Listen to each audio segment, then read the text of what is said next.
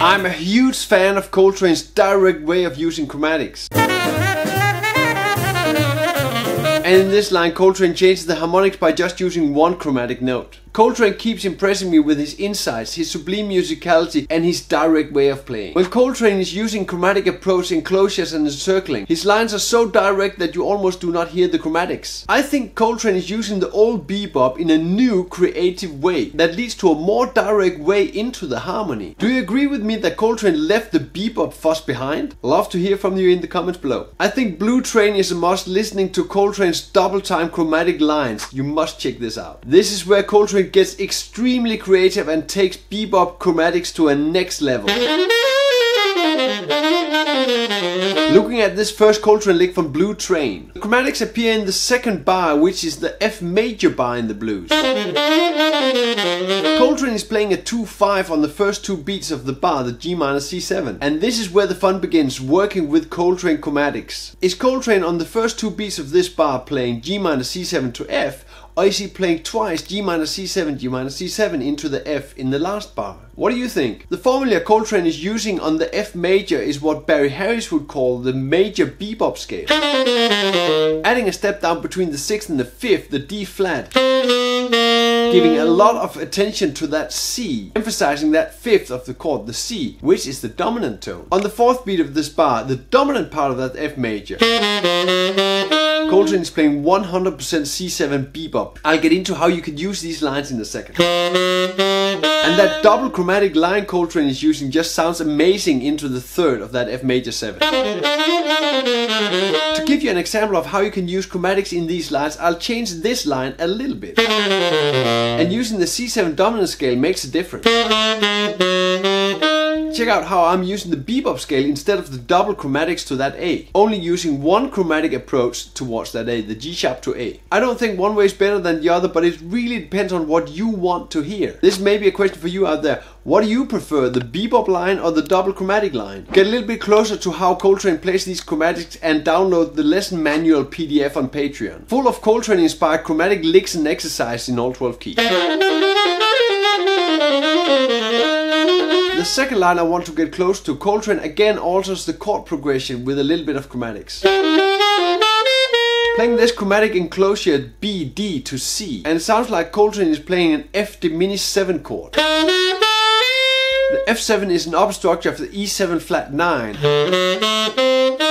The E7 flat 9 is leading towards the A half diminished chord, and the A half diminished chord is the upper structure of F7. That's how that works. It's a very small thing, and you can probably see it as chromatic enclosures too, but it can also be a chord change.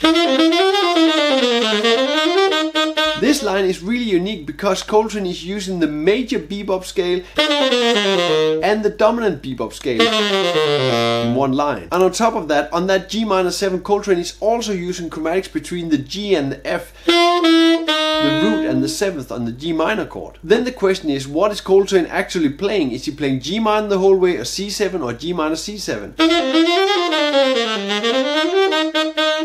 If I alter the chromatics a bit, I get into a more C7-like sound. I move the chromatic step in between E and D instead of the G and the F, and the target note D becomes much more clear when the chromatics are closer to it. And instead of using the bebop scale on the C7, I make a chromatic enclosure of that B flat. There's definitely not only one way of playing these chromatic lines. And I really suggest that everybody gets into the practice room and just figure out how they want to have their chromatics. All licks and lines are written out in all 12 keys in the lesson manual on Patreon. Get going and get creative and use Coltrane chromatics in your lines right now. Get it on Patreon.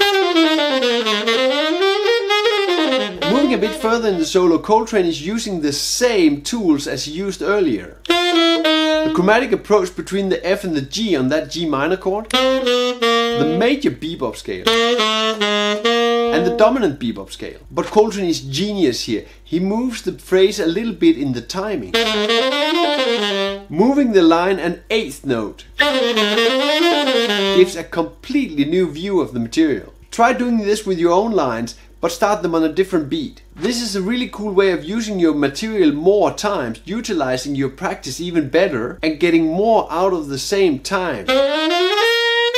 A really great solo option to know is chromatics between thirds. In this line on B flat 7, Coltrane is playing chromatics on a minor third, the D and the F. Of course you can do this on the major third too. Think about putting the chromatics as close to your target notes as possible. The chromatic approach in thirds and all the other licks and exercises are all worked into the lesson manual this week. There's a lot of full exercises and full licks using the material. Get in on the easy download on Patreon.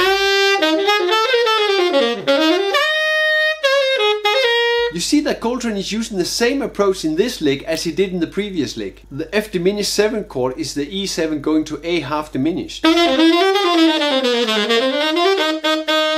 need to know all 12 keys. In this line, Coltrane is again using the chromatic notes from the root to the 7th on the minor chord, but now on a C minor. Earlier was the G minor. And again using the major bebop here on the C7. Earlier it was F major. What I really dig when I play Coltrane, when I'm analyzing, when I'm practicing Coltrane lines, is how he is utilizing everything he knows all the time. Getting extremely creative with the material and moving it into new places in the music. The new positioning of the material can be in the timing or in the harmonics or both. Get further in your creative journey and get the lesson manual on Coltrane Chromatics. All the exercises and licks are in all 12 keys for you to get an easy start in the key you want. Download it from Patreon. There's a lot more material on Coltrane here on dominance and how to get into all 12 keys playing. Check them out, play music, have fun.